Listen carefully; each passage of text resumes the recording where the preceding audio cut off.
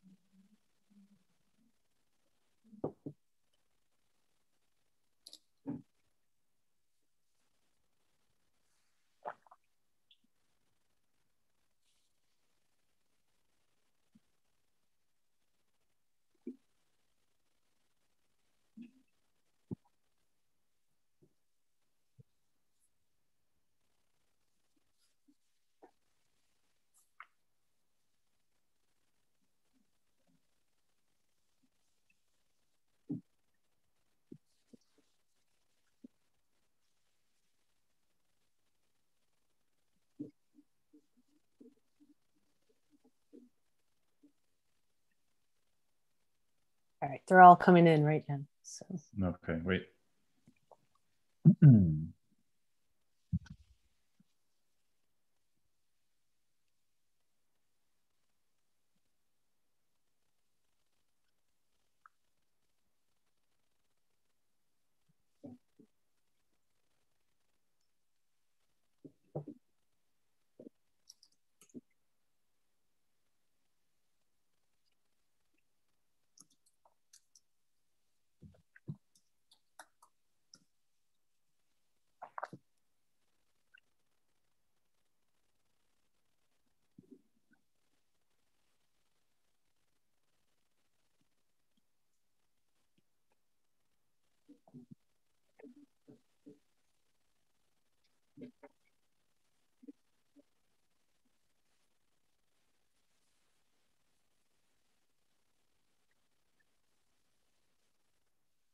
okay, I think we'll get started. Is that good?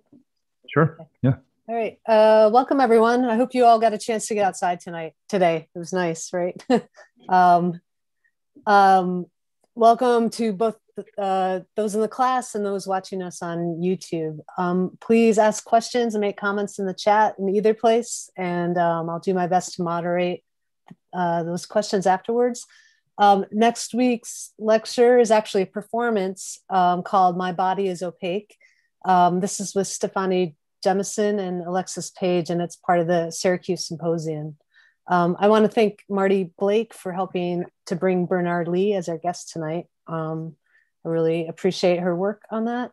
And we're very happy to welcome back to Syracuse Bernard Lee.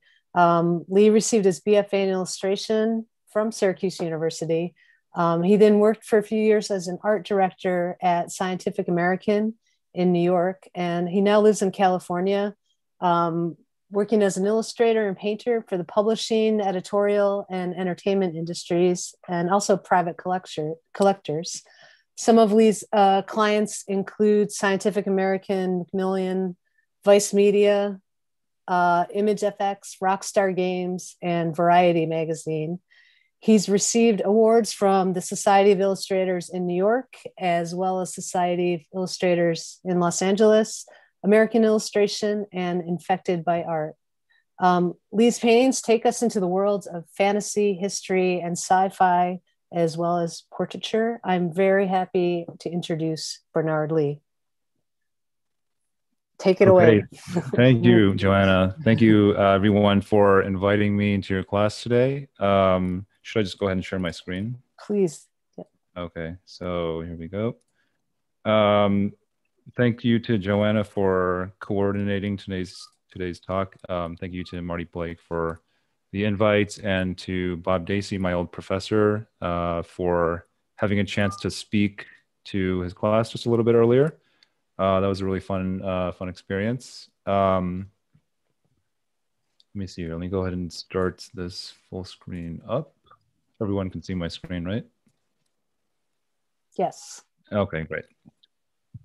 Okay, so as Joanna mentioned, I did graduate from Syracuse University in 2011.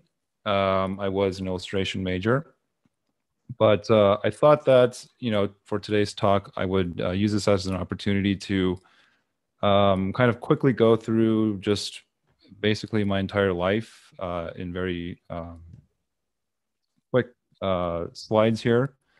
I feel like the most relevant information that I could probably share with you is how I got my starts, and so we'll kind of quickly shuttle on to that stage of my life. And I think what you're going to see from this slideshow is that my particular path was what I consider to be a very unusual one. I think when you hear a lot of people talk, they all have very unusual paths to which they ended up where they ended up getting. And we all kind of set out on our journeys expecting to follow a particular path, perhaps. And there's a lot of things that happen in life that are thrown our way that kind of change our course a little bit, or are obstacles. And I just wanted to use today as an opportunity to share how I sort of managed those obstacles and how I ended up where I am today. So I'll go ahead and start with my early years. I was born in 1989 and I graduated high school in 2007. But before we get to high school, when I was very, very young, my parents very wisely, I think, exposed my brother and I to a really wide range of different types of activities.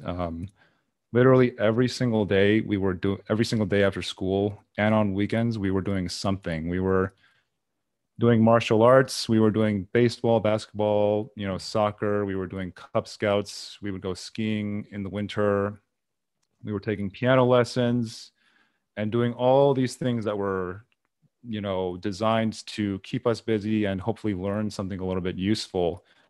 I ended up realizing that, or learning very quickly, that I didn't really like any of those things. So despite my parents' best effort, none of those things that they introduced me to really interested me. So here's a picture of, for example, of me and my dad on a ski trip, and my mom took the photo, so we can clearly see who I get the composition gene from. So a nice, interesting composition there. But I was exposed to what I didn't really know at the time was called illustration. And this was completely done through a children's book. And so for a long time in my childhood, when I thought of the word illustration, I only thought of children's book illustration. That was the only way that the term was applicable. And so I was, I read, all the Magic School Bus books. My dad one day brought home about 20 or 30 hardcover novels called The Great Illustrated Classics. And these are just like classic novels that were sort of translated down into simpler language for children to be able to understand. but every single one of these books had these beautiful, paintings on them, beautiful illustrations. And of course, like many children of my particular generation, we grew up on Harry Potter. The Harry Potter books came out first when I was in elementary school and finished my senior year of high school. So it was just a nice kind of accompaniment to grow up with. But despite all of these books that I was reading, I was a voracious reader when I was a kid, especially picture books.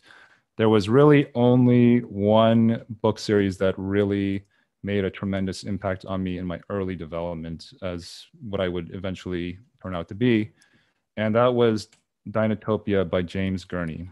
I'm sure many of you have heard of this. Maybe some of you have even read this. I apologize for the very low res image here, but it was the best quality that I could find. But I'm sure many of you have at least heard of this. If not, I implore you to check out this book.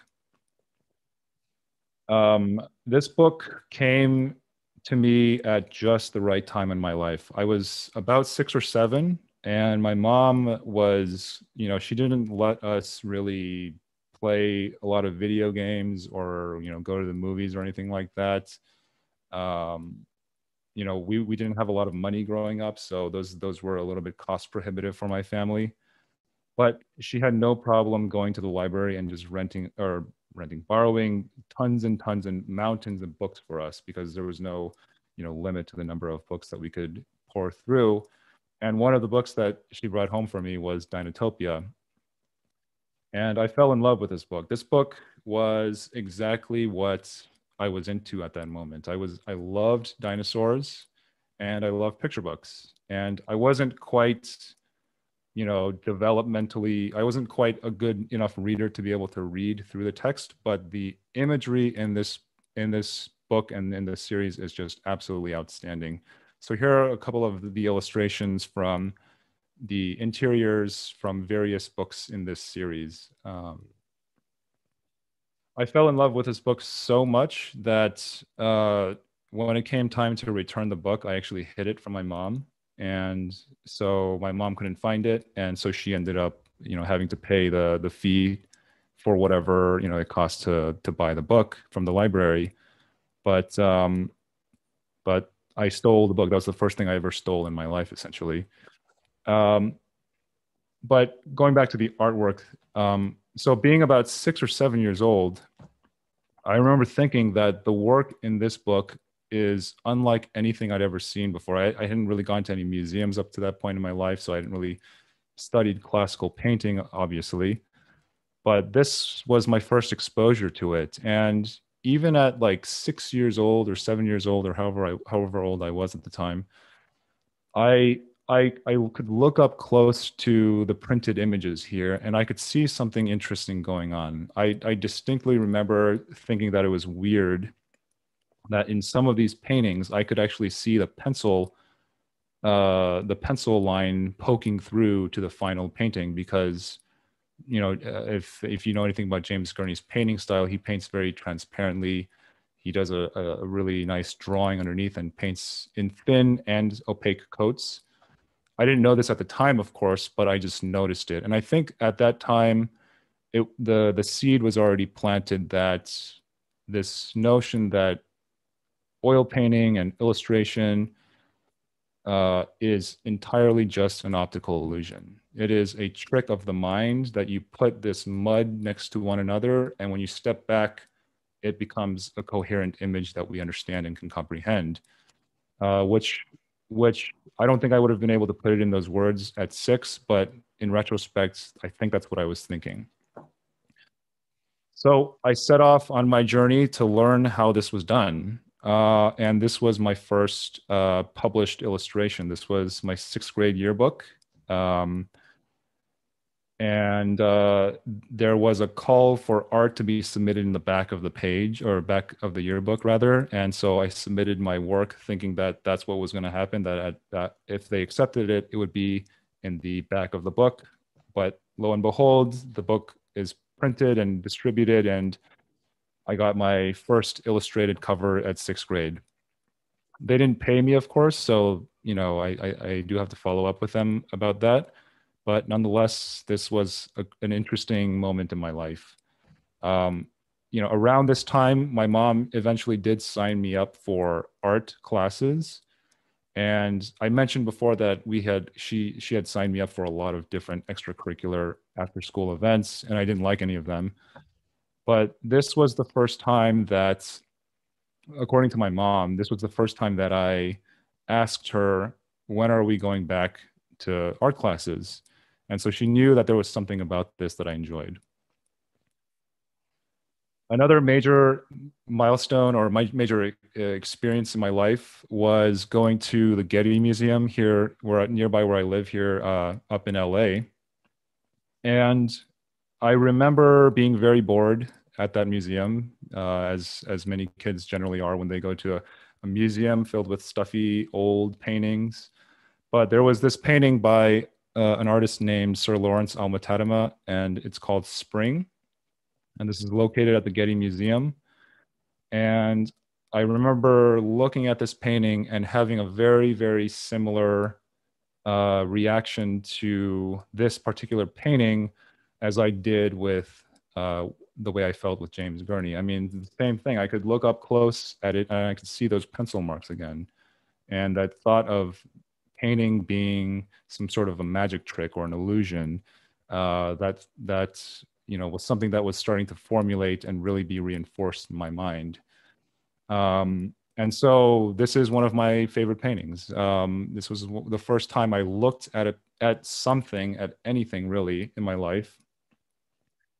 And I looked at that thing and I said, whatever this is that I'm beholding with my, whatever that I'm experiencing right now, this to me seems like an impossibility. The fact that a human being made this thing, it was something that I couldn't comprehend. Now, I didn't have that feeling when I was walking around the Getty Center, which if you've ever been to the Getty Museum here in LA, you'll know how beautiful the architecture is. I didn't have that feeling of impossibility looking at these amazing buildings, but for some reason I did with this particular painting. And so that made me very curious. I don't necessarily think that I set out to want to accomplish this impossible goal or anything like that, but it made me curious to want to learn more about it at the very least. And so here's some more of Sir Lawrence Alma-Tadema's work. He's one of my favorite artists. And I specifically love his work because of the strong composition, the unusual compositions. I mean, if you kind of look at these pictures, what I feel like I see is classical painting techniques laid on top of a very, very modern composition. These are very unusual. And I still draw inspiration from these types of compositions to this day. What I didn't realize at 6 was that these two art, objects, the book and the painting, they actually have a significant amount in common, in that James Gurney was clearly heavily influenced by Sir Lawrence Alma-Tadema. I mean, if you look at these two pieces, it's uncanny. And so I realized how, I mean, I didn't realize for many years, but in retrospect, it's quite interesting to me that these two, things that I encountered on separate occasions, then had very profound experiences with, have this connective tissue. And I didn't realize it at the time, but only now do I realize that. And so these were some of my early art influences, very, very early on. And so here are some earlier attempts. I believe this was either in middle school or maybe early high school, doing some master studies. This is by a painter named Artemisia Gentileschi. It's self-portrait, and I tried to emulate that with colored pencil because I had no idea how to do an oil painting. And so I remember my dad being pretty impressed, which I thought was pretty cool. And then here's another one by Winslow Homer. This painting hangs up in the Museum of Fine Arts in Boston. And when I actually, much later on in life, got to go to that museum and walk into the room and see this painting, it kind of blew my mind because obviously I was very familiar with it, having seen it and studied it from the, for the study, but I had no idea when I walked into the museum that it would be there. And so I just kind of soaked it all in and then went back and looked at my previous watercolor attempt on the left and realized how poorly that water is painted. But it was my best effort at the time for sure. And so there's a little bit of a gap in between those drawings and when it came to applying for college. When I was in high school, I really actually started to drift away from art. I fell in love with music. Um, and I thought that if there was anything that I wanted to pursue, I would want to be a musician. I would want to either write music or perform or whatever it was. But we, I just thought that I wasn't even the best musician in my school. So I just felt like it wasn't going to be a good idea because I know how competitive music can be. And so I ended up applying to art school, not because I necessarily wanted to, but because I felt like it was the best choice for me, which sounds strange to say that art school is kind of like a plan B, but that's really what it was for me. And so here are some of those drawings that I submitted in my college application portfolio. And yeah, my impression of how I felt about art in high school was that it's something that I happened to be have some ability in, I guess we'll call it, but I didn't necessarily enjoy it for whatever reason. Maybe I didn't have some enough role models, or I didn't have examples to look up to, or people like James Gurney directly in my life who showed me what the possibilities with illustration were. Because for me, a lot of the art that I had been making was studies, copies of masters, and still lives and things like that. And that's not necessarily the most exciting thing to be drawing or painting. But nonetheless, I did apply and I got into a couple of schools, including, of course, Syracuse University.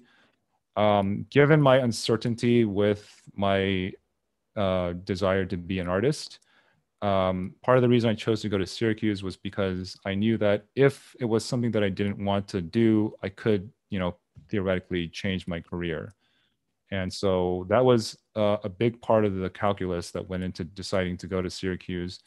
But of course, I also looked up some of the faculty that were there, and I was really impressed with what I was seeing. So if there were any teachers that could influence me or steer me towards illustration and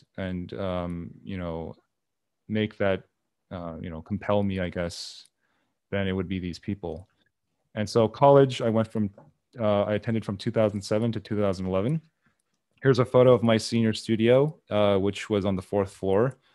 I don't know if that's still where they are today, but I was on the senior side of the studio where the door is. So if anyone sits there, that was my old spot. So here's some of the work that I did in college, sophomore and junior year. Some of you might recognize this. This is the, what do you call it? The security thing right outside of the Schaefer Art Building. So there was this old lady who was always there at night, and I just snapped a photo of her, and this was for one of my classes. And this was an acrylic painting. Some more early work, sophomore and junior year. I don't remember what the assignment for this one was, but this one was for The Lion and the Mouse, so Aesop's Fables. And I remember being very, very proud with the way I handled the foliage. But anyways, junior year, I also did an extensive series of portraits. I think I must have done about a dozen of these, but here are just two of them. And this was my early attempts at learning how to oil paint. I did take oil painting lessons in like middle school and throughout high school, but I don't necessarily think I learned a whole lot from those experiences. And so even in college, I felt like I was really learning how to oil paint just from zero, essentially. And so here's me experimenting. I heard somebody say, oh, paint with turpentine and paint very loose. And so here's me trying that out. Here's some more illustration projects. The far left, that's for the Syracuse poster project illustration, which I believe is from senior year. And this was an assignment for advanced illustration. So really doing crazy things, especially in college. Like, I had no sense of I just wanted to paint the most dynamic and the most difficult things imaginable, I guess. And so, my work doesn't look anything like this anymore, but it's just interesting to kind of revisit this. This is my classmate Pat, who posed for me, and he sat next to me in my studio, right next to me. And here's my second published illustration. This was my senior year, and I like a video game website asked me to do an illustration for The Legend of Zelda. And so this was technically my first published illustration, although again, I didn't get paid for it. So maybe it wasn't quite my first job. But, I was just trying to find my way as a painter. I was trying to find what my interests were, and kind of stumbling my way through it. And I would say really pushing myself in terms of the scope of the type of illustration I was trying to do. Not really what I would do these days, but again, it's just kind of interesting to revisit these pieces.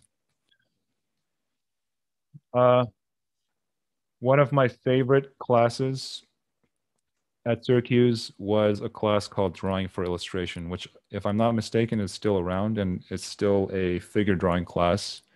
I stumbled into this class my freshman year, second semester. And the instructor at the time was a gentleman named Richard Williams. And Richard was my first truly formative instructor that I had at Syracuse. I mentioned that I wasn't quite sure whether or not I wanted to be an illustrator, even though I was going to the school, I got into the program and all that. But it took me a couple of semesters to really wrap my mind around that. And this class in particular really started the process of me actually falling in love with making art. Like I said before I did it, because I guess I was good at it to some extent, but that passion for it wasn't there. And this was the first time that I really experienced that. Richard was an amazing professor. He constantly challenged me. He could tell when I had gotten too comfortable. And so he would take my pencil out of my hand and put a ballpoint pen in and say, draw with this now. He would take the ballpoint pen out and he would give me oil paints. He would take the oil paints out and he would give me watercolor, and so on and so forth. And it just instilled in me this motivation and desire to always try new things, and to really start taking seriously what it meant to try to improve as an artist. I think a lot of us can probably relate to this, but as an artist, in a general setting, it's pretty easy to be the best drawer in a random group of people. And so a lot of people, they'll take that, they'll be okay with that, and they'll settle with that and, be content. I was probably very, very similar for many years, until Richard started pushing me and saying, no, you can do better, you can be better, you can try different things. And so this was a really, really important moment in my college career. I love this class so much that I ended up taking it 7 times. So freshman year, both, and every single semester after that. I was monitoring it, and Richard just kind of let me hang out in class and draw and paint. So I didn't technically take it 7 times, but I was there a lot.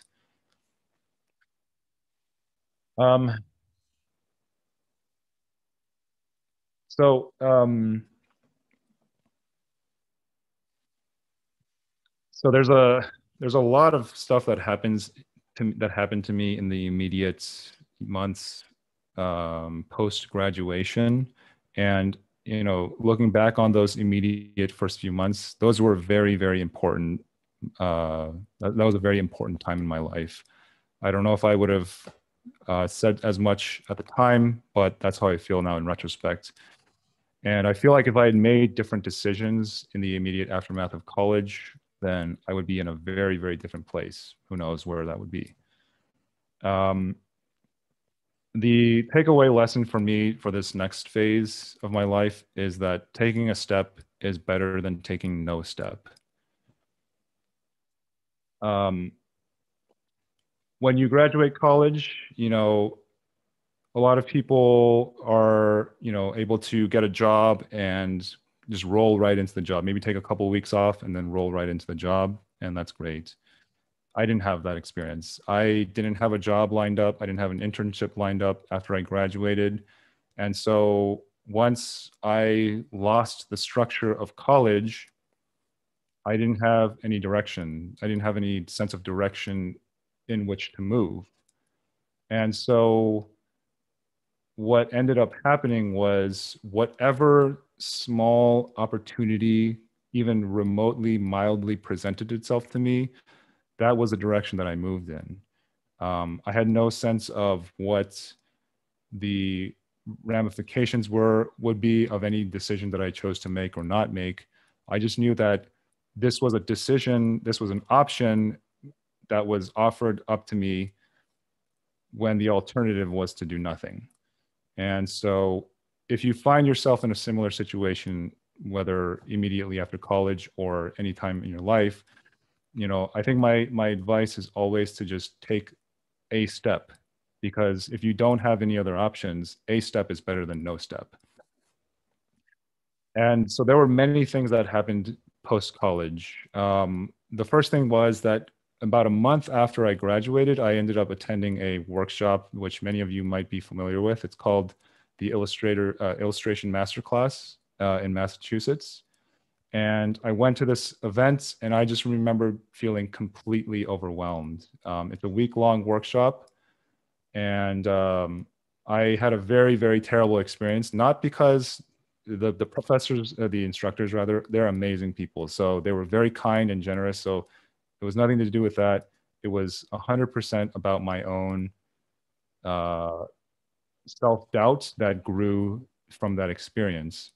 So basically, the Illustrators Masterclass is a week-long workshop where professional artists and amateur artists alike, they gather to kind of learn from one another and be in this very nice, encouraging environment for a week. And that was the first exposure that I had really had to professional artists. And that week showed me that my work was very, very not ready. I was not ready. I had graduated with a degree in illustration, but I was just nowhere near ready. And so that was kind of a gigantic wake up call. And I feel like in the aftermath of that, I could have either stopped illustration, realizing that I was nowhere near close enough, or at least kept taking a step and pursuing it as, because I didn't have any other option. And so that's what I did. I eventually did get some freelance work, and I was able to work for some game companies, some mobile game companies, some bigger game companies. Um, but eventually, I ended up taking a quick trip to New York City. This was about September after I graduated, just completely on a whim.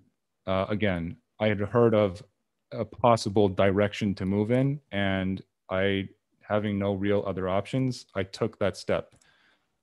This event in New York was called Art Out Loud. It took place at the Society of Illustrators. And so I flew across the entire country. I had saved up some money, of course. I flew across the country. I had a friend from childhood who was living in New York at the time. And I asked him if I could stay with him. He very kindly said yes. And we went to this event, this one-day event. So I spent about $600 to fly across the country to go for a one-day event. And at that event, I ended up meeting a rep for a bunch of the illustrators whose work I really liked. And I just kind of, I don't know what it was, but I just went up, I introduced myself. I said, I'd love to, show you my work. And of course, as I said before, my work was not ready. And so he very kindly, politely said, this needs work. And I went to the event, and the event was great.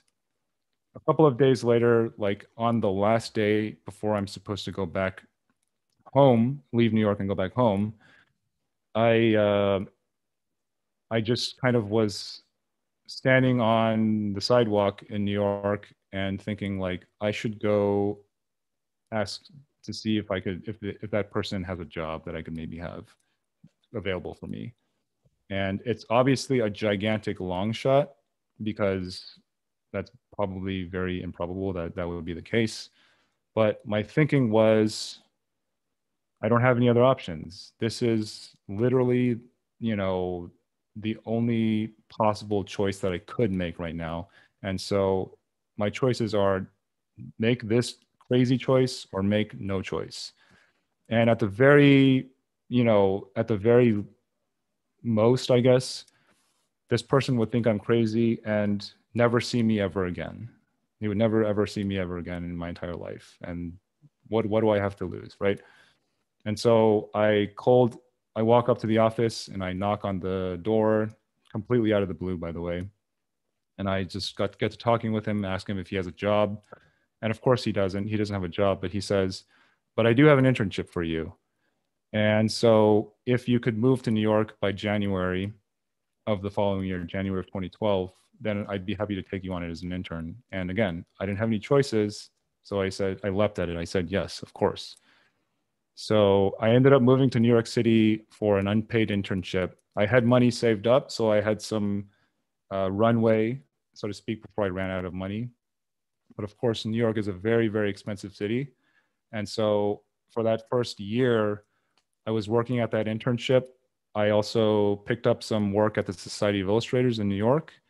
I lived on the Upper West Side, across the street from Columbia University, where it's a little bit cheaper. The rent was cheaper than in most parts of Manhattan. But I just knew that the reason I ultimately moved to New York was because I wanted to be close to illustration and arts. You know, where I'm from in California, there didn't seem to be a lot of it. At least that was my impression at the time. Turns out I'm wrong. There's a lot of it out here. But the type of illustration that I was really interested in was based in New York. A lot of the illustrators are East Coast based. Um, there's the Met Museum, there's the Natural History Museum, which are two of my favorite museums in the world. But again, I just wanted to be close. I wasn't good enough to actually participate, but I thought that perhaps by being close enough, that some opportunity could present itself down the line. And so I did what I had to do. I moved there and I started digging into my savings, picking up some work here or there to kind of stem the bleeding. And that's how my first year in New York was. When I was interning at the Society of Illustrators, I got to see up close and personal and handle original artwork, including artwork by Bernie Fuchs, David Grove, and Drew Struzan. Now, I had heard of these artists before in college, but for some reason, it didn't really click with me until I saw their work in person. And so I love the energy of their work, the mark making that we're seeing here, the incredibly strong shape language. And so I started to try to mimic that, and find my own way of drawing like that. By the way, these are drawings that were created at the Society of Illustrators. They have a weekly figure drawing event. And it's a very suboptimal environment to learn how to draw and paint, because unlike in most environments with a figure, you have one light source or maybe two. This room had like 20 overhead lights. And so they were casting shadows all over the place. And so if you really want to learn how to draw from an objective standpoint, go to the Society of Illustrators and it will train you to trust your eyes. Okay.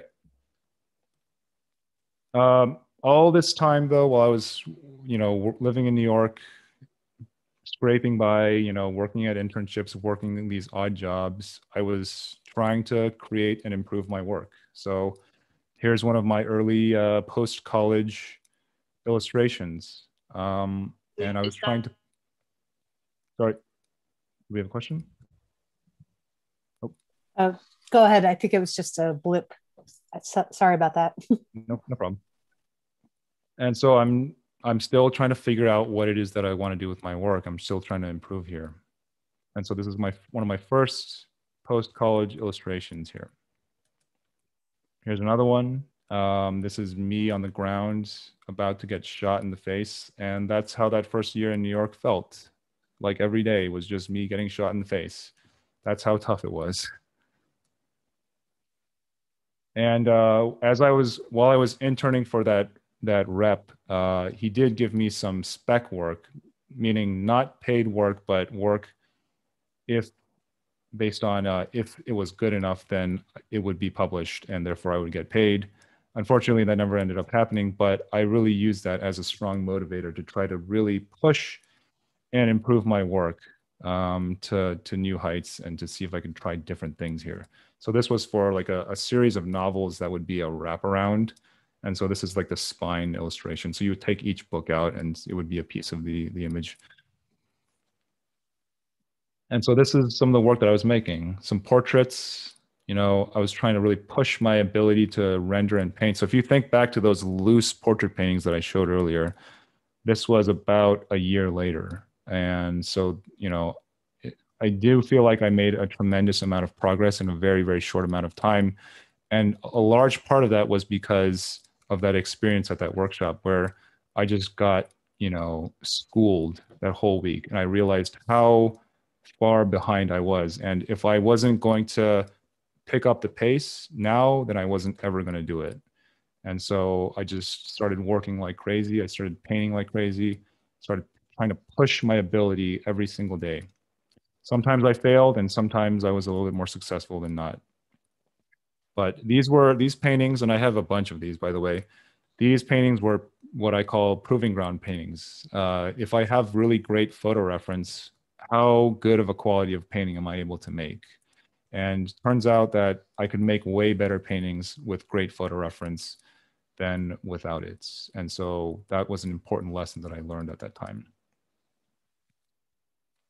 It doesn't matter how great your doubt is as long as your persistence is greater. There were many, many times in that first year post-college where I had a lot of doubts. Like I mentioned, that workshop, that was about the biggest one. And there are many smaller instances of that throughout. I mean, doubt is something that we as artists are always going to have to deal with.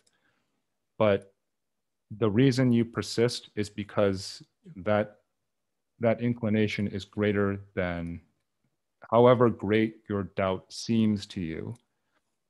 And so that's something that I try to remember all the time is no matter how bad I feel about my work or about a mistake that I made in my work or whatever it is, you know, if I can endure it, then that's, you know, that's saying something. Along the way, I encountered many unexpected tangents. And so here are here's a foray into art direction and my first illustration jobs. So this is about 2012 to 2017. So a year after I graduated to just a couple of years ago. So I spoke about taking chances, right? So leap at the first sign of opportunity.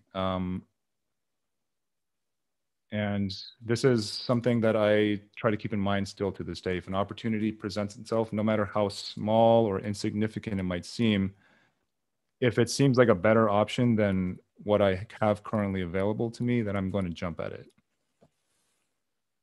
And one of those opportunities for me was being able to work at Scientific American. I was working at the internship with that rep. And one day, basically, you know, I'd moved to New York in early 2012. And by the end of 2012, I was really running out of money.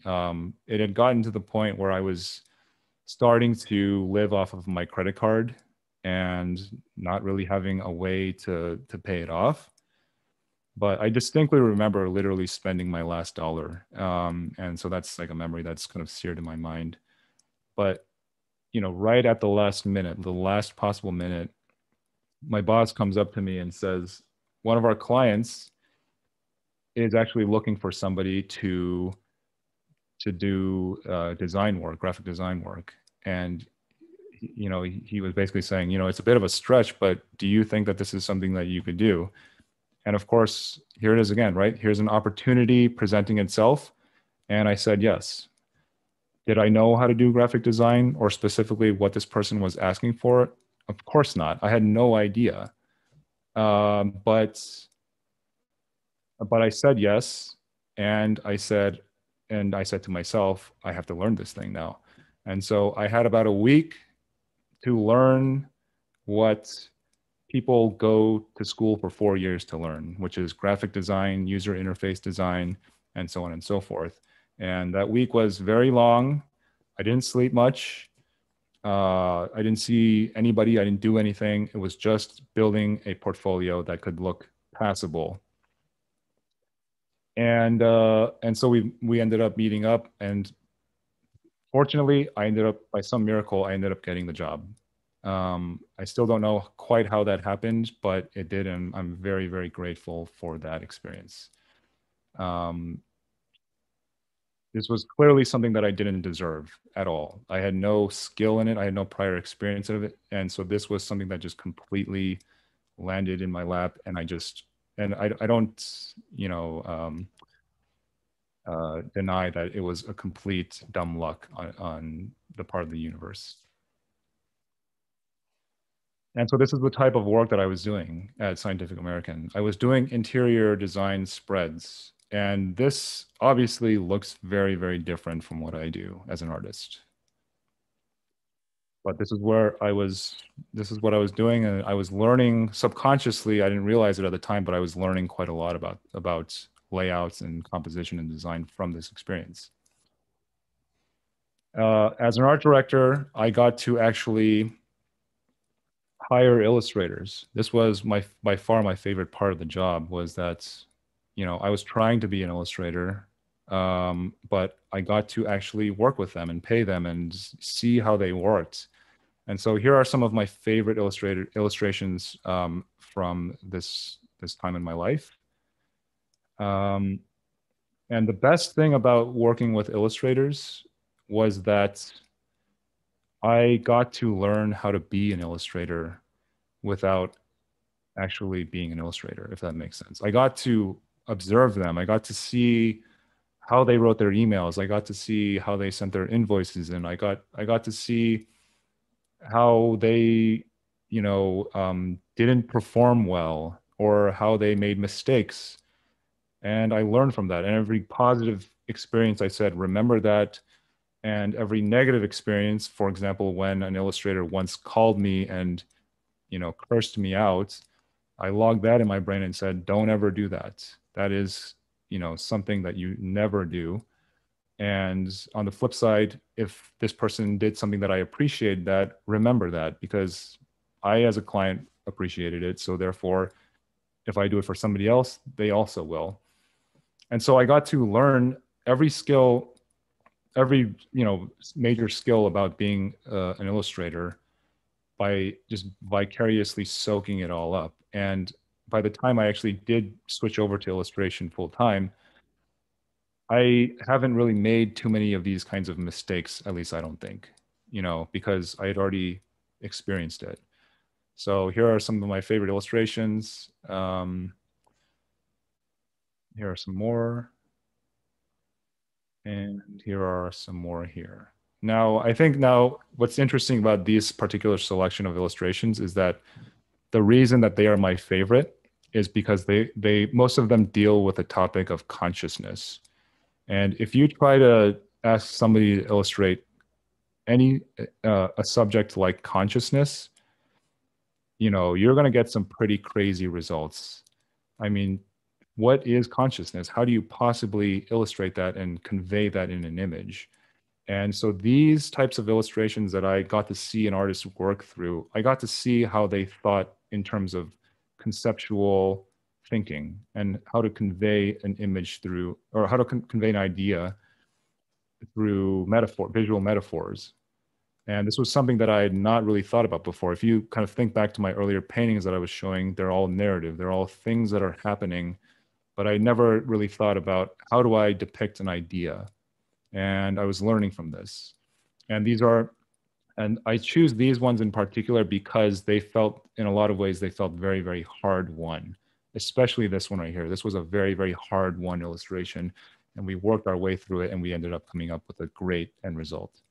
So I'm very, very proud of these particular ones. So my first freelance gig, my first real freelance gig, I should say, came in 2013. So this is 2 years after I graduated. And this is what I made. That was my first paid job. I got paid $660. It was for Scientific American, the magazine that I was working at. And my boss, Michael Marak, the one who hired me, he was extremely gracious. He not only gave me the job, of course, but he also fed me illustration work from time to time. And I got to learn what that experience was like in a very safe environment. And this one in particular, I remember like it's my first illustration. I'm gonna do an oil painting, and I just, I admittedly, like I kind of ended up not. It ended up not coming out as well as I thought, so I ended up finishing it in Photoshop. But it's just kind of funny in retrospect how determined I was. But this was my first one. Nothing spectacular, but you don't get to choose your first illustration project. It kind of chooses you. Here are some other editorial illustrations that I made for other clients, and some Scientific American pieces here. This one was for Vice. I don't remember who this one was for. This one right here was for Scientific American, and this was my first piece that got into the Society of Illustrators annual show. What's funny about this one is that you can clearly tell that this is different work than what I was doing before, and so I'm really going in a different direction. And when I was submitting to shows, I was not submitting this work because I think deep down I knew that I wasn't really trying to do this kind of work, but I was doing it just for the sake of getting illustration reps, under my belt. But this one has a funny story because when I submitted to the Society of Illustrators that year, I submitted a bunch of those, oil paintings like the ones I showed you before. And right before I'm about to hit submit, I said, you know what, I should also include this one because I think they'll like it. And this is the only one that ended up getting in. And the other ones all got rejected.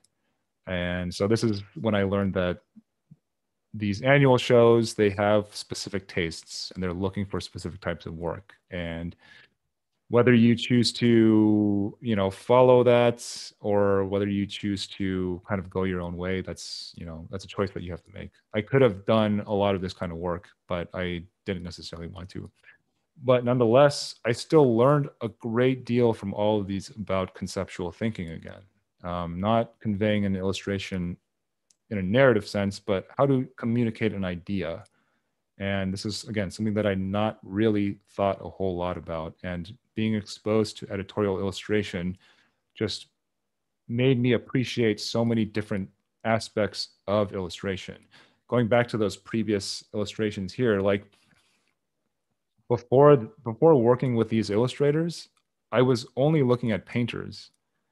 And through working with them and through being exposed to editorial illustration, I really started to open up my eyes in terms of what good illustration was and what it could be. And so in so many ways, that job experience of working at Scientific American was just opened up my mind to what illustration could be. And so I'm very, very grateful. And I think the way I think to this day has so much in large part because of that job experience. Here's some more pieces for Scientific American. Going back to the oil painting with these ones. And here's another one. This was for like there's a ancient civilization, ancient city in Mexico, and I got to actually talk to an archaeologist who was living on this site and got their feedback and whatnot. And so that was a fun experience. This was one of my first you know, major illustrations. A closed door is just as good as an open door. Um, During this time, as I was working as an art director, the thought of perhaps pursuing art direction and not really going down the path of illustrator was something that I thought about a lot. And in some cases, I actively tried to go down that art direction path. And so for a couple of years, I actually did try to move up the corporate ladder. I tried to apply to different companies. I tried to, look up different opportunities in other cities and whatnot. And I even got so far as like, going far in the interview process with major companies like Google, the New York Times, Rockstar Games, a couple of other ones. But all of these companies rejected me. And at the time, I was extremely disappointed. Because I just, uh, that's for some reason, that's what I wanted to do. At least that's what I thought I wanted to do. And it was very, very disappointing time of my life. I was still not really getting a lot of work as an illustrator. And so I thought, this is just too tough. I've got to pursue other options. I'm a couple of years out of school, time to buckle down and make some decisions. And so I said, maybe I'll go down the art director path. But those doors, unlike before earlier on in my career, where there were some doors that opened up, they weren't opening up for me anymore. And in retrospect, now that I'm looking back on it, if one of those doors had been open, if one of those interviews had gone through, I would still be there to this day, probably, and I wouldn't be an illustrator. And so I'm very grateful that those doors didn't open. And so in the moment, a closed door feels terrible, but in retrospect, it's the right way for it to be. Here are some of those illustrations that I was creating during that time again. And just pushing myself with my storytelling ability, with my painting ability, and trying to make things up, trying to focus a little bit more on history and fantasy. And this particular piece is what I consider to be sort of an aha moment for me. This was the first piece in my portfolio where I really started to combine my experience as a graphic designer with illustration.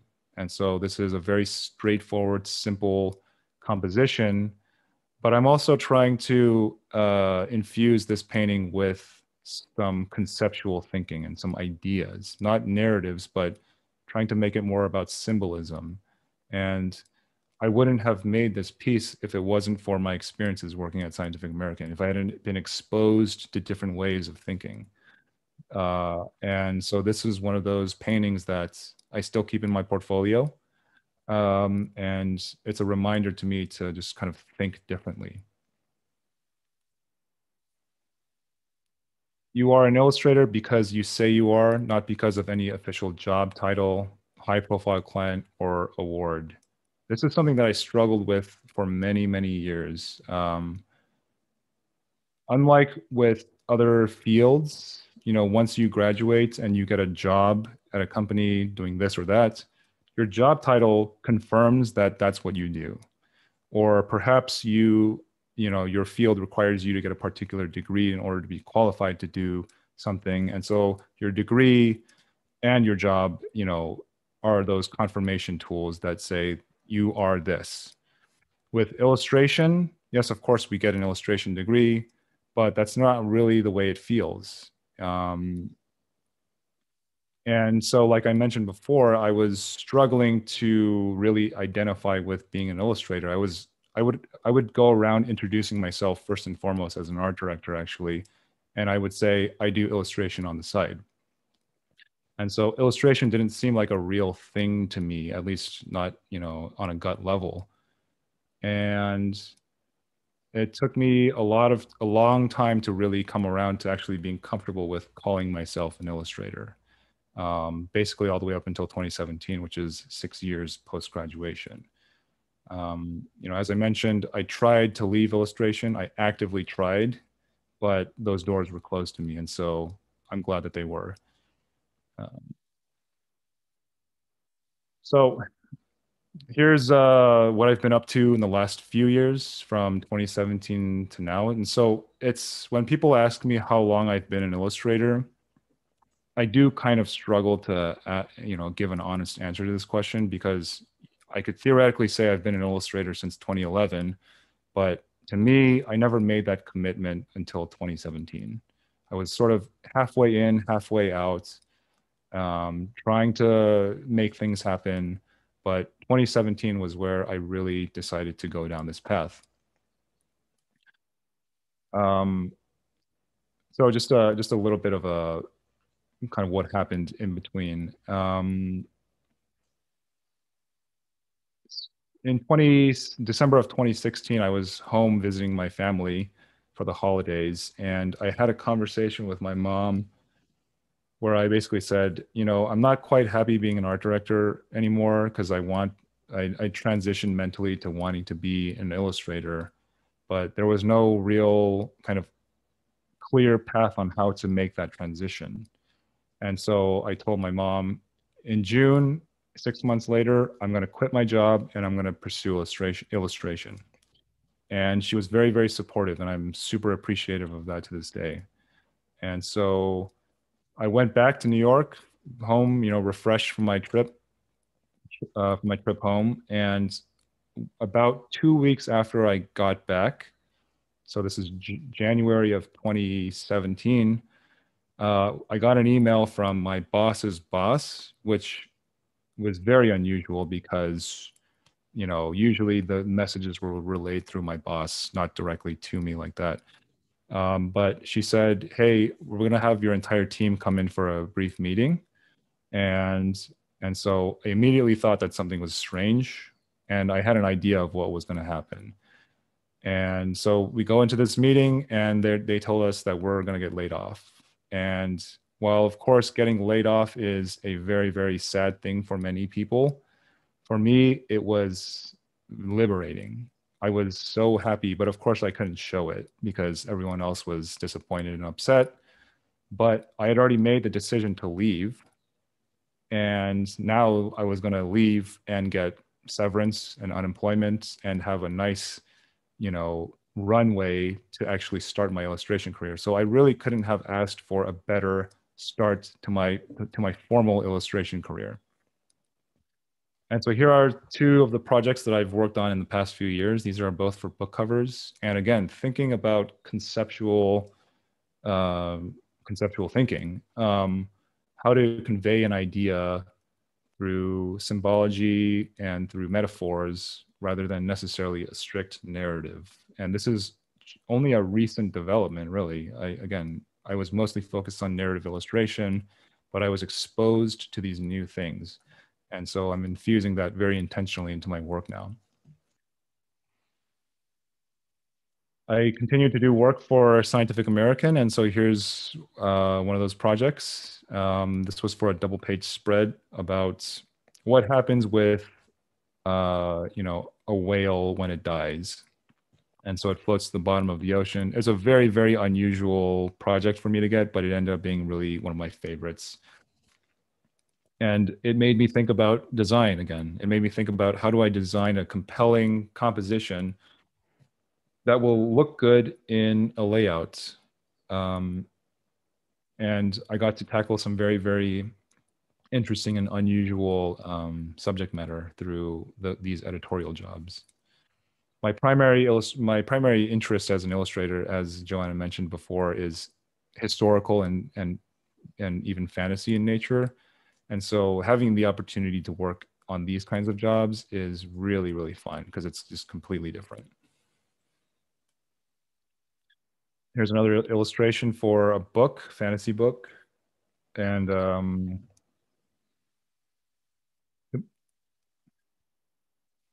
enjoy the process as much as the end result.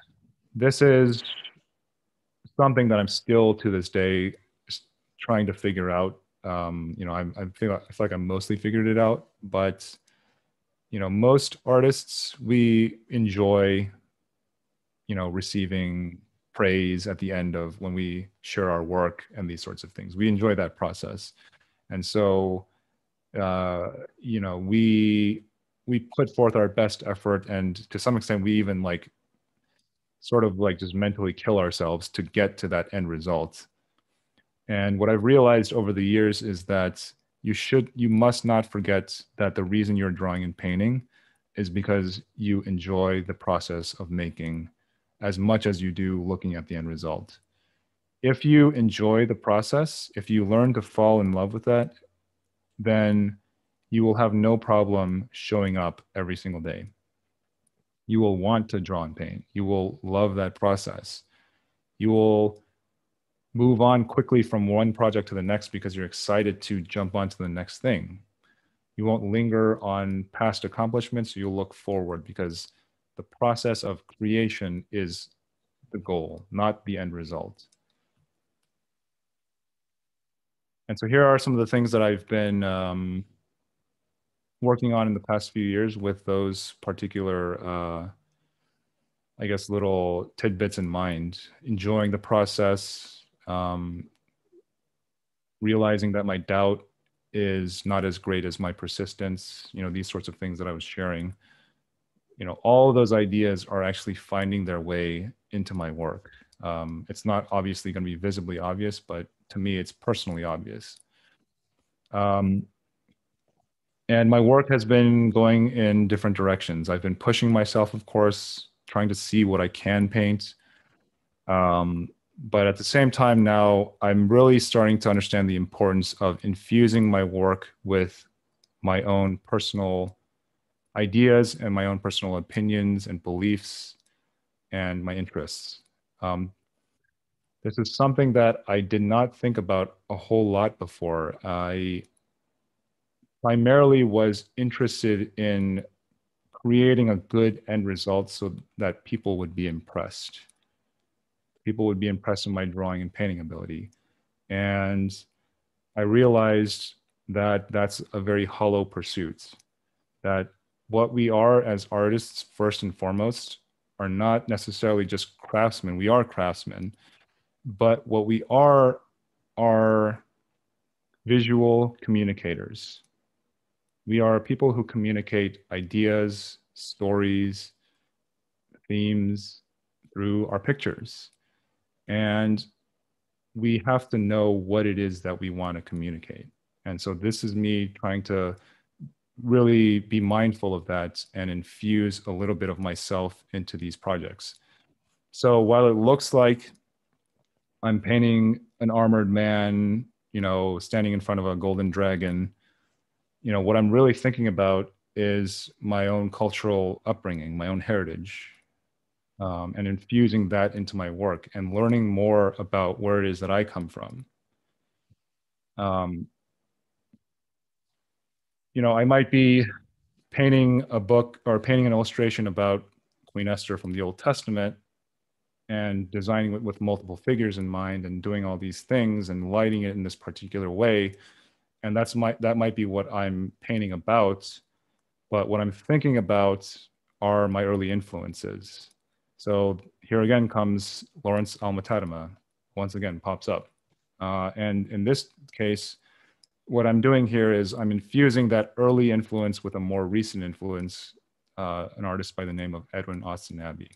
So I'm combining certain aesthetic elements from this one with perhaps the drama of this one.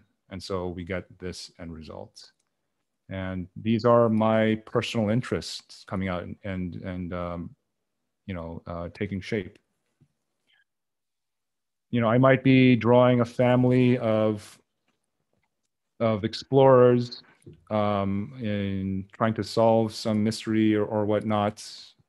Or I might be painting a scene about a woman and all these birds flying around her. But what I'm really thinking about still is layout and composition. So these things, these experiences that I'd been exposed to and that I'd been thinking about all my life are now very intentionally finding their way into my work. And so this might not be visible to you in this image, but it is to me because all of those experiences are filtering their way through.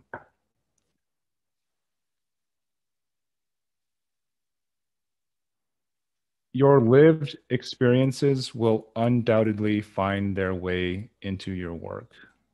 Many of you are probably not sure yet, or maybe some of you are, and that's great if you are. But maybe if you were like me when I was in college, I had no idea what I wanted to draw and paint about. I was just focused on learning how to draw and paint, push myself like Richard Williams did for me in my freshman year, and just focus on the craft aspect of it.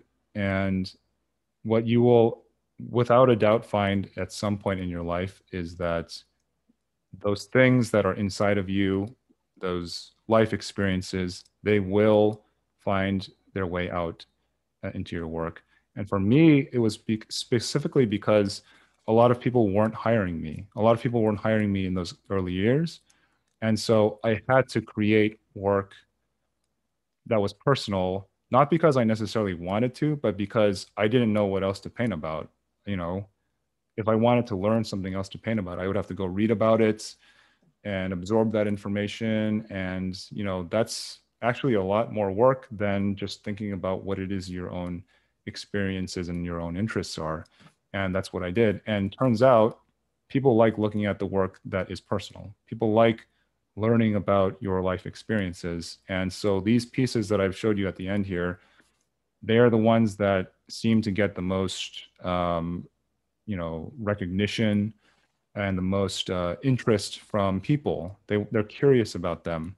Though the earlier works that I showed where I was trying to develop my skill, that was me trying to match what people were doing, trying to be them, trying to emulate them. And of course, I'm still emulating and filtering prior influences, but I'm infusing it with much more of a personal experience. And I didn't intend for people to like that work more, but it just happened to be that that's kind of what happened. And and I think that's a very, very common sentiment among artists. So, questions? Okay, we have many. Um, what Leo asked, what would you recommend to students who want a set style but don't know where to start? So you want to have a set style. Oh boy. Okay. Yeah, this is a question I get a lot especially because I'm a teacher myself. And I think you're going to hear a lot of different opinions on this one, but this is my true thought on this. I think we place way too much of an emphasis on style. And um, and I don't think it's nearly as important as focusing on the content and the substance of your work. So, the style is just the the gift wrapping around the substance, which is the actual gift.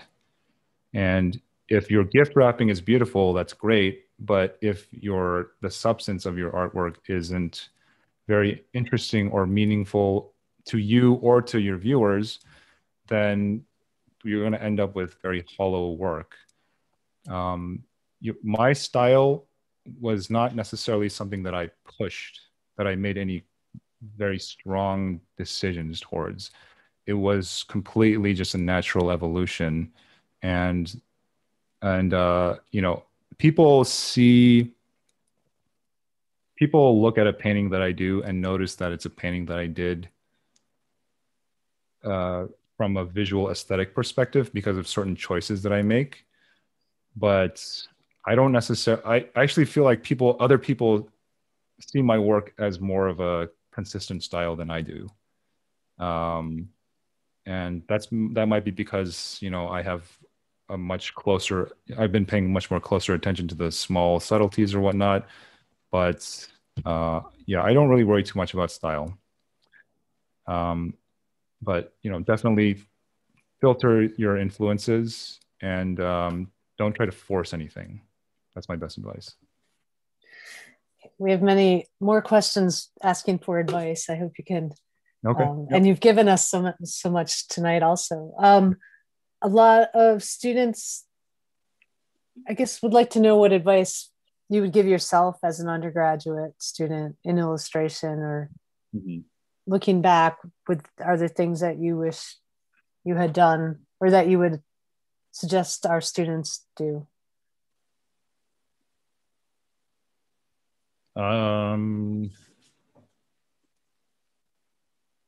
Well, the question would be like, would I suggest doing anything differently with my college career? You know, like I mentioned, I felt like a train had hit me at that workshop after my graduation. That's how bad I felt. And I I you know, in the moments and at that moment, I feel like I would have said, I wished I had pushed myself even harder than I did so that I would be better prepared.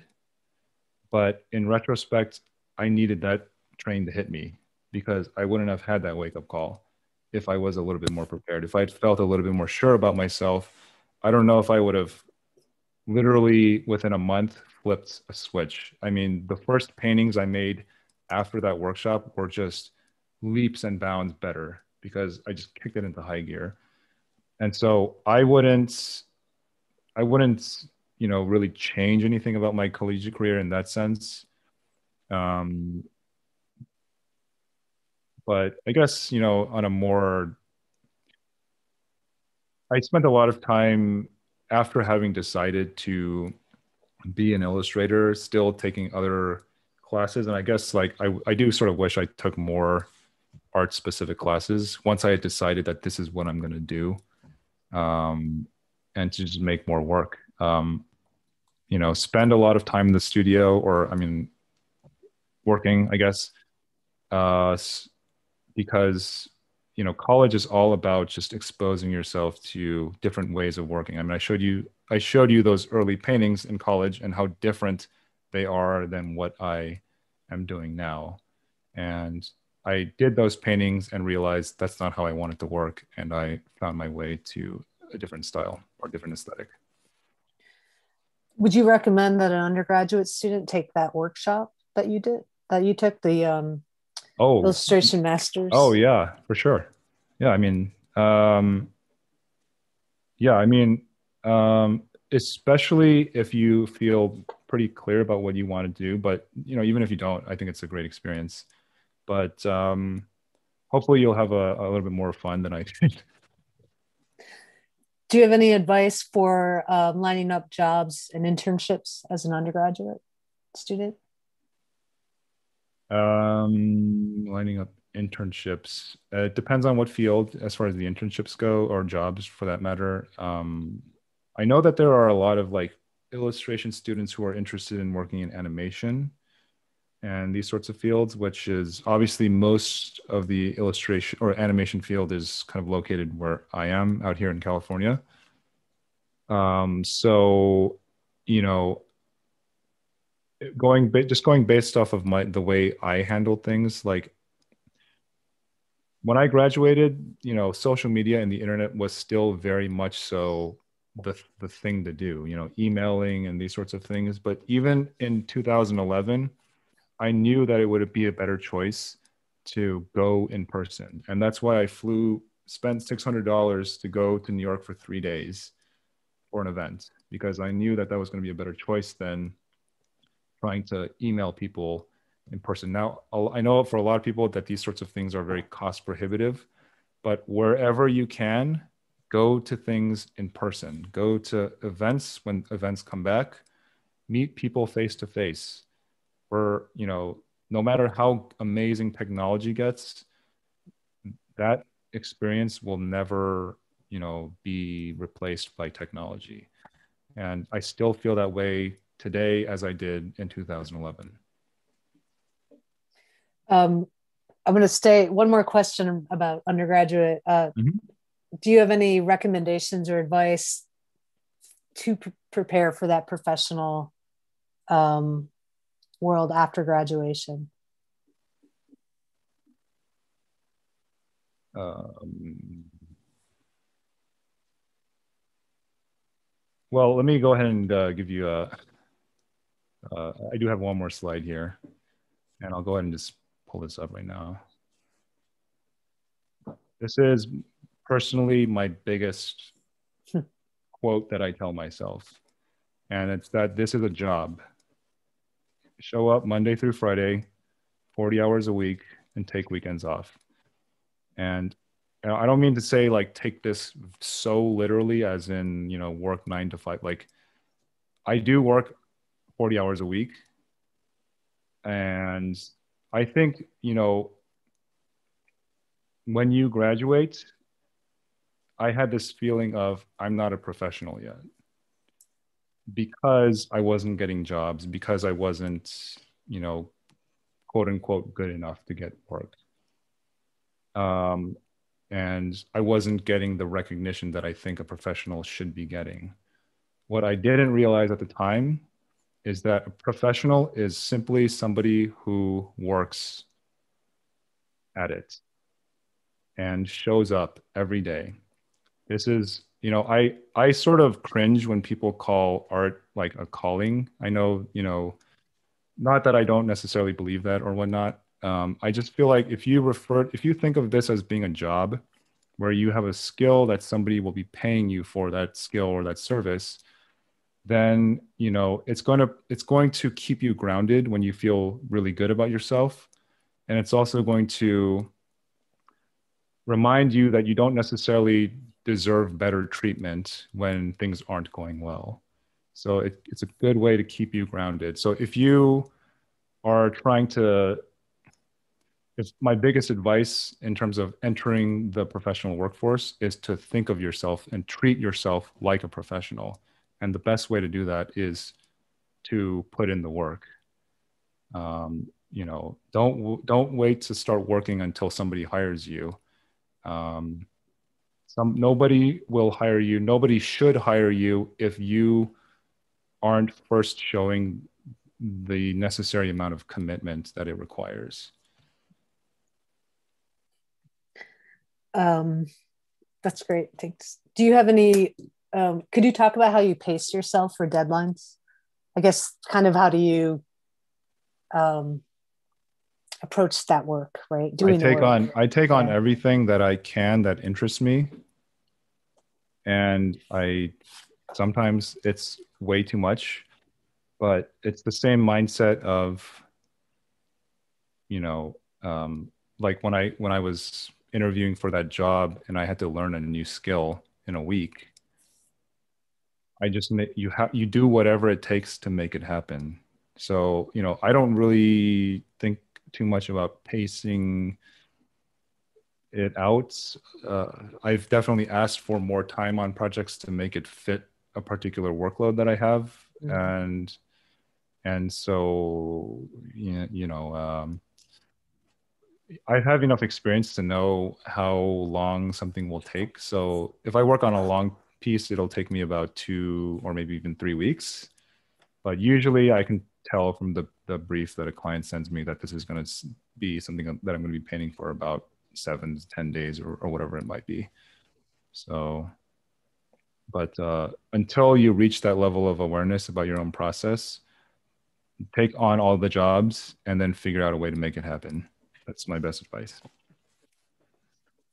We have a couple of questions about figure drawing. Mm-hmm. Do you have any tips about the process of perfecting that figure drawing skill mm-hmm. that involves improving and learning? Mm-hmm. Yeah, figure drawing is probably the single most important thing that I do on a regular basis that pushes me. I actually just did a demo for my students yesterday, and I told them at the end of it, the amount of work and thought about color theory and value and blending that I put into this exercise here is actually way more than what I do on my illustration projects. And so the sophistication of color and value is greater in the study than it usually ends up being in my finals, because the studies I'm really trying to push to new heights.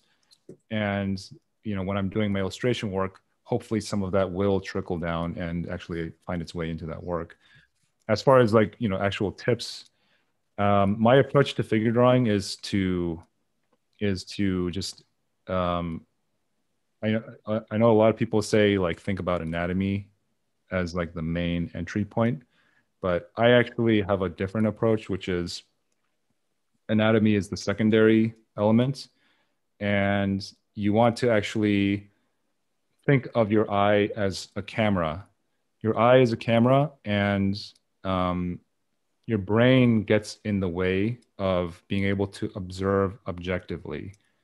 And so a lot of times people struggle with drawing hands or eyes or noses because you're not drawing what you're seeing, you're drawing a symbol of the thing that you're observing. So, that's why we get those, almond shaped eyes or sausage fingers.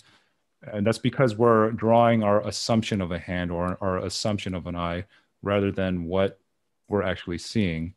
I always tell my students, like, how is it that a camera that has no brain is able to capture something more convincingly than we are? We have the same, hardware that a camera and a printer does. So what is it that is the difference? And the difference is our brain. Our brain is getting in the way.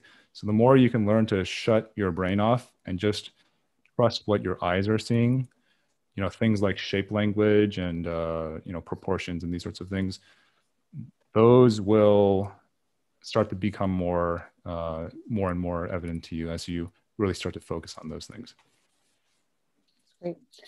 Some students wanted to know more about whether your music interests ever, if you ever found ways to connect that to your illustration work or were inspired in any way with music, or how that translates into some of your visual work. Great question, because the answer is 100% yes. And maybe not in ways that, some people would assume actually. So I'm going to speak a little bit about music theory here. So I'm sure, some people might be aware, some people might not be. So just bear with me a little bit. But I learned everything I know about color theory from having learned aspects of music theory. So in music theory, there's a concept called transposition, where a song is written with a particular interval structure in mind, but you can write the song in any key as long as those intervals are the same. You can actually move the key up or down, right? So it'll change, the structure is the same, but just based on where the first note is, it kind of shifts it up or down. And when I knew that way better than I did color theory. And so the way it actually translated was those intervals that I was talking about with music, that is the value structure of a painting. And you can put any color, you can put that value structure in any key. And so you can go warmer or you can go cooler. As long as those intervals are the same, you can shift and apply any colors you want on top of that structure.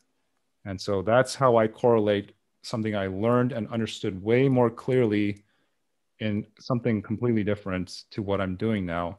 And, I always tell my students, like, you might not have that music training. Maybe you were, into ballet, or maybe you're really into cooking, or you were an athlete and you trained a lot. Try to find those metaphors, because you don't want to waste all that time and training that you put into that thing. There's something useful that you can draw from that experience. And for me, it's music, because I was obsessed with it. And everyone else is going to have their own personal, ways to make those connections. That's great. One last question. It's another big one. I mean, you talked about a lot of times you talked about persistence, right? Over doubt. Do you have any advice or tips for finding inspiration when you've lost it? Yeah. Okay. Yeah, yeah. I This is like a theory of mine that I've just started thinking about within the past like 6 months. So it's not really a fully formed idea. So I might in a couple of months renege this, but for the time being, I think I believe in it, which is that I don't believe in artist block. I don't believe that artist block is a legitimate thing. And the reason I say that is because I think that artist block, or what we perceive to be artist block, is just our our fear of putting down a bad idea. Um, Especially when you're an illustrator and you are working on thumbnail sketches, right? So we're all familiar with thumbnail sketches. You're trying to put down an idea on paper, uh, and I always like to tell people like, don't you have?